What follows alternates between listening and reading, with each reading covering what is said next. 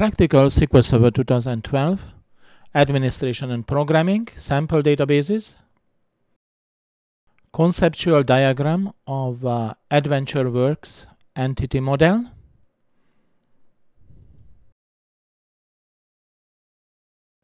we have 3 links listed. The first one is AdventureWorks diagrams. So this is not related to 2012. This is the original AdventureWorks, which is SQL Server 2005, and HTML and Visio versions available. As far as the 2012 version, that is not available and not that much different. AdventureWorks cycle business scenarios can be found at this web page, and AdventureWorks data dictionary at the bottom web link. Let's visit the download site for AdventureWorks diagrams. This is the download site, and we can download it in HTML format. Also, we can download it in Visio format. This is the folder, the diagram collection folder. So this is the HTML which was downloaded recently, and this is the Visio version. As we see, the AdventureWorks 2008 HTML diagram and the conceptual diagram was downloaded in 2008. At the time of this recording, it is not known where can you find these 2 files. We are looking at the entity model for the AdventureWorks database, and the keys are, the red arrow is generalization and the line is association. For example, the association between phone number type and person phone is 1 to many. If we zoom in, we can see the many is represented by star. It means that a person phone can be many type, for such as it can be mobile phone, it can be house phone, it can be iPhone, it can be other mobile device as well, it can be satellite phone. When we examine the relationship between person and person phone, let's zoom in. What we see is many to many relationships. That means a person can have many phones, and a phone can belong to many persons. Probably many persons can be 1 or 2 for all practical reasons, but as far as the cardinality of this relationship concerned, it is many to many relationship. The cardinality of a relationship is very important when we are doing logical database modeling. This is where we establish actual entities and the relationship between the entities. Our thinking has to be straight to get the database design right in terms of cardinality of relationships. The main cardinality is, of course, 1 to many, or the opposite of it, we can see many to 1, and it can be many to many. Also, it can be 1 to 0 or 1, or 1 to 1. When we are doing logical database modeling, we are talking about entities, and at physical database modeling time, these entities will become database tables. If we look at the cardinality of a relationship between a person and password, it is 1 to 0 or 1 to 1. 1 to 0 means that the person doesn't have a password. 1 to 1 means that the person has a password. Let's examine the person subsection of the entity diagram. A store contact is a person, an individual is a person, a salesperson is a person, and a vendor contact is a person. The individual can be a customer for the enterprise, and in this case the enterprise is an imaginary bicycle manufacturing company, around 300 employees. This is a fictional company which was invented by Microsoft SQL Server staff. We need to define the cardinality of a relationship between person and email address, and as we see, it is 1 to many. That means a person can have one or many email addresses, or in fact none. Frequently it happens that in the database we cannot be as loose as a person can have or not an email address.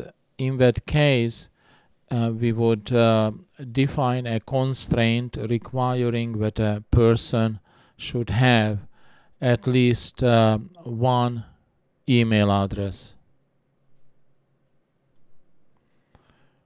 Business entity is a collection entity for persons, stores, and vendors.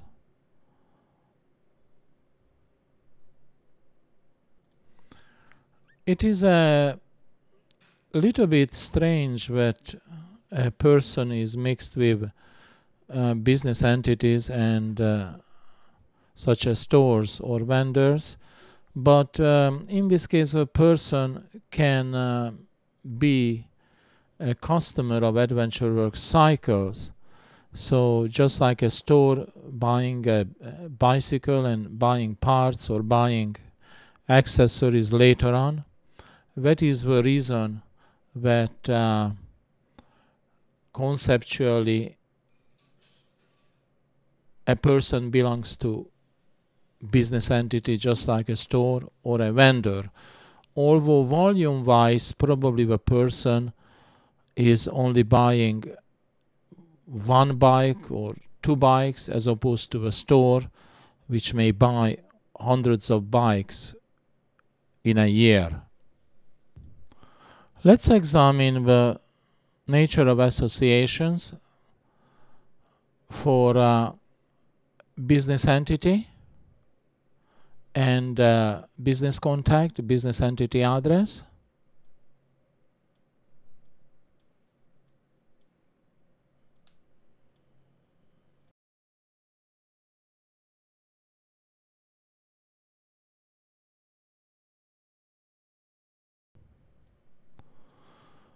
What we see that the cardinality of the relationship between address type and business entity address is 1 to many.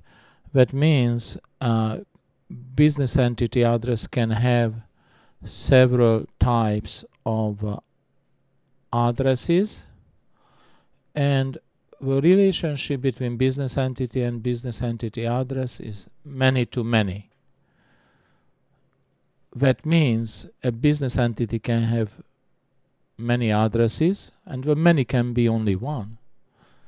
And similarly, a business entity address can have many businesses. That means two businesses or three businesses at the same address.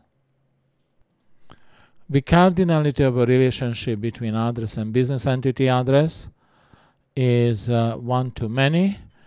That means the same address can occur more than once in business entity address. One example for that, when the address type is actually different. The cardinality of the contact type and business contact is one-to-many. This is very typical for the type table. So type means categorization. So a category can have several items, and that is signified by the one-to-many relationships. The relationship between business contact and business entity is many-to-many. That means a business entity can have zero-to-many contacts, and similarly a contact can represent zero-to-many business entities. Recapping, database design starts with logical data modeling, and with logical data modeling we create entities, and the relationship is defined among the entities as well at this time. We are working at the logical level, so we are not interested at this point how the actual entity will be represented in the database. That will come at physical database design time, physical database modeling. The most important task in logical database modeling is defining the entities correctly and defining the relationships among the entities as we see in this diagram. Special software is available for logical database design, which makes the task quite easy. In fact, once the logical database diagram is completed, database script can be generated to create tables and other database objects, such as primary keys can be defined, foreign keys can be defined, and the relationships among the tables can be defined automatically by the script generator. This is AdventureWorks 2008.pdf. We can see the actual database design. So this is the physical model of the logical data model we considered at least very high level previously. When we expand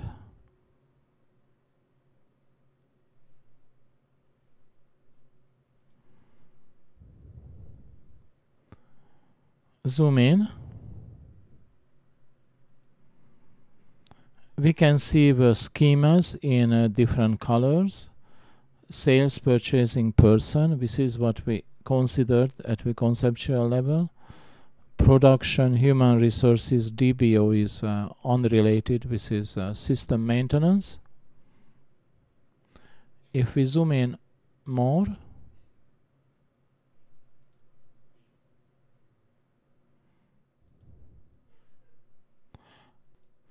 we can see the tables which corresponds to entities in the logical database model, and the relationship, how it's defined, the arrow indicates one-to-many relationships, so this is the cardinality of relationships.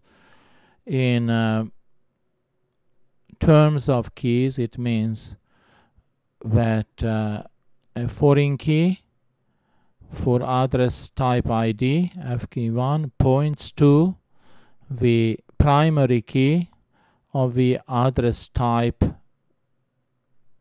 table. The primary key of the address type table is address type ID. When we look in Management Studio Object Explorer and expand tables, we'll see the table list corresponding to the diagram, and the schemas are human resources, person, production, and sales. In sales, the cardinality of sales order header and sales order detail tables is one-to-many. That means for each sales order there is a header, and there can be at least one or many details line. For example, if only single item ordered, that's only one detail. If 10 items ordered, then there is one header line and 10 detail lines. And we should be able to see this in the diagram. In the sales order details table, the sales order ID is a foreign key, and it is actually part of a combined primary key for this table, and it is referencing the primary key of sales order ID in the sales order header table. So the kind of relationship is one-to-many. So one sales order header can have one or many sales order detail lines. Practically, this means that the line items for an order would be listed. It would be a row in the sales order detail table. We have considered logical database modeling, and actually we have seen the actual physical database model implementation of a logical model. And in theory, it looks very simple to think of information in terms of entities and relationship among the entities. In practice, it requires practice, the design of a few databases to get a real hang of the process. As we go along with the sample databases, we are going to get more familiar with the process and how logically we can define the entities and the relationships the right way, so that we arrive to a very good database. This is the end of the unit.